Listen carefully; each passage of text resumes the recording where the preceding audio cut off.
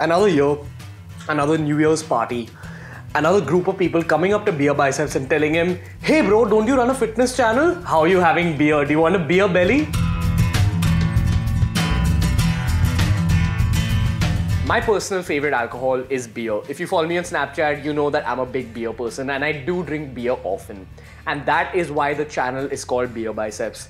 I do not believe that your life should be about fitness entirely.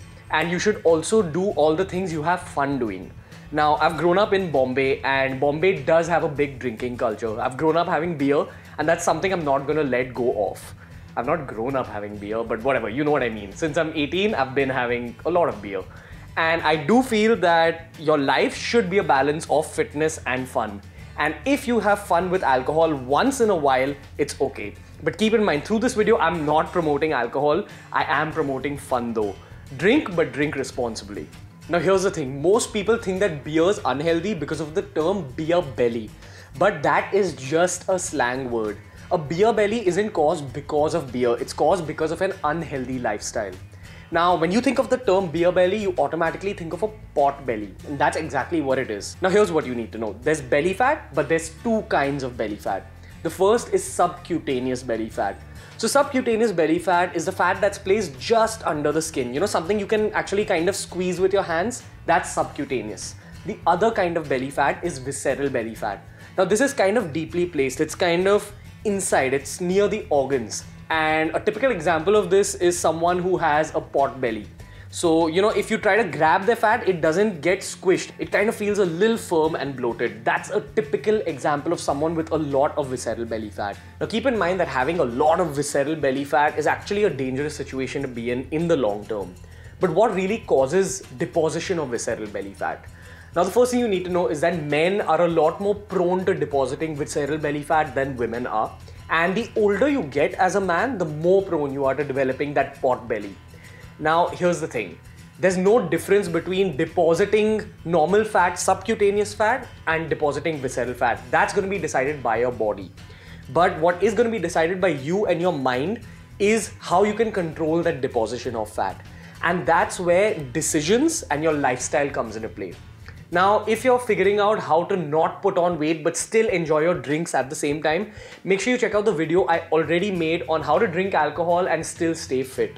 But today's video is more about my favorite topic, beer, and that's what we're going to be talking about. Now, if your main goal is to stay fit, the protocol you should be following is that you should only be having neat liquor. You should just have those 30 ml shots and at the most with water or soda. But keep in mind, you're partying for a reason. You're partying to have fun. And that's not a very practical decision.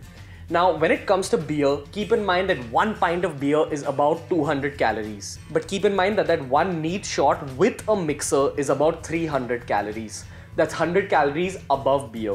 And that's the first reason beer is a more practical option when you're going out and you're still keeping your fitness goals in mind. Now, some people might argue that beer is high carb. Keep in mind, 1 pint of beer is about 17 grams of carbs, 1 banana is about 27 grams of carbs, and 1 can of a soft drink is about 40 grams of carbs.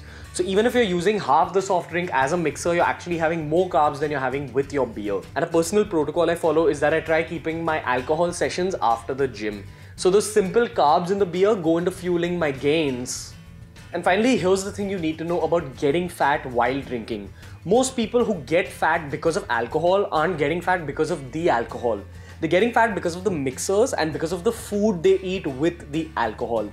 And also when you're drinking beer, here's the thing. A beer hits you a little slowly. So a lot of people end up drinking a lot of pints to get drunk. And in that process, they end up consuming a lot of carbs and a lot of calories. But here's what I do. Now, every time I know that I'm going to go out drinking, I prefer to only drink beer.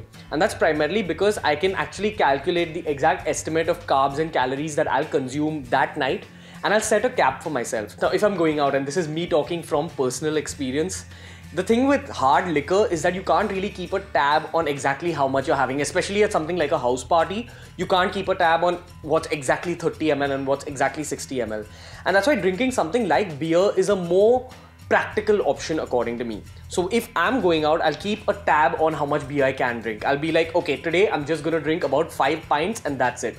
And I'll calculate the carbs and calories from those 5 pints. And that's how I'm able to adjust my carbs and calories on that particular day and on the days around that drinking session, because my main goal is to stay fit even after the drinking session. And if we're talking about long-term fit lifestyles, a big part of having a fit lifestyle is making the correct decisions, especially when it comes to food, and especially when it comes to the food you choose to eat with your alcohol. Now, the protocol when it comes to food, ideally, is that you minimize your carb intake, especially if you're drinking beer. You're getting a lot of carbs from that beer or even that alcohol you're having otherwise, and you want to limit your carbs. So try having something like kebabs or nuts or something like that. But ideally, what I'd suggest is that you keep your food intake to a minimal and come home and have your grilled chicken and your boiled eggs and all that. That's what I do. But if you're the kind of person who likes eating out while you're drunk, I highly recommend you go and check out the video I made on eating out at restaurants and still staying fit. I've taken different cuisines and I've spoken about how each of them has their own health benefits if you take the correct decisions. So what you've got to take away from today's video is that beer doesn't give you beer bellies. What gives you beer bellies is having an unhealthy lifestyle overall, and that's what you got to take care of. But while keeping a track of having a healthy lifestyle, it's very important to have fun at the same time. Remember, real fitness happens in the long term, and long-term fitness is only sustainable if you're enjoying yourself. So through the week, hustle, work hard, eat clean, go to the gym, but on weekends, once in a while, go out and have some fun. Even if you're not an alcohol person, go out and eat that cheat meal, do what you want. But if you are an alcohol person, I genuinely feel that something like fitness shouldn't be the center of your life, and it shouldn't stop you from going out and having fun with your friends who don't gym. Don't be that dude who goes out with his friends and says no to the beer and no to the alcohol because you want abs. Remember, you're losing out a lot on life when you're losing out on these fun experiences. When you're dying, you may or may not remember all the workouts you did, but what you will remember is the good time you spent with your family and your friends. And if fun and good times means alcohol for your friend circle or your family, I really feel that alcohol isn't all that bad. But in saying that, keep in mind, I'm not promoting alcohol. And excess of anything is bad, especially if it's something like alcohol that does harm your body. Once in a while, alcohol's okay. And it's a very important part of society, according to me. A lot of people drink. So don't let your fit lifestyle stop you from having fun once in a while, but drink responsibly. That's what you gotta remember. Hey guys, so that was the video for today. If you liked it, make sure you give it a thumbs up, because I did this video kind of on a buzz. So big buzz for the thumbs up, big thumbs up for the buzz. You know what I mean. You know the drill, handles, Facebook page. And until next time guys, Happy New Year and big love to all of you. See you.